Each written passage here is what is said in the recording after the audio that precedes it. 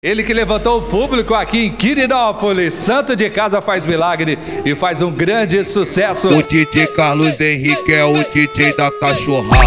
O DJ da cachorrada, ela tá se envolvendo. O DJ da cachorrada, ela tá se envolvendo. Pra mim é de suma importância tocar em casa, ver o pessoal, ver meus amigos, colegas e animar a criançada também, né? A gente montou um show diferente pra trazer aqui pra nossa cidade e animar o pessoal. Por que DJ da cachorrada? Rapaz...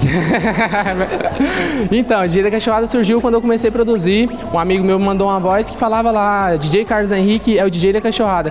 Aí o pessoal começou a zoar, levou pra brincadeira e graças a Deus pegou. Com certeza, DJ Carlos Henrique. Lembrando que tem aqui você uma grande produção, o pessoal que te acompanha, as bailarinas que fizeram o maior sucesso e também os meninos aqui que arrepiaram. Sim, todo show que a gente vai, a gente leva a nossa equipe pra proporcionar o melhor do show da gente. Deixa uma mensagem especial ao público maravilhoso de Quirinópolis, prefeito Anderson de Paula, primeira-dama Geiciane e todo o público presente. Quero deixar aqui meu agradecimento ao prefeito e todo mundo aqui de Quirinópolis.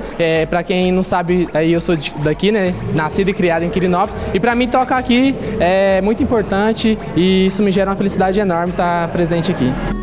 O DJ Carlos Henrique é o DJ da cachorrada. O DJ da cachorrada, ela tá se envolvendo.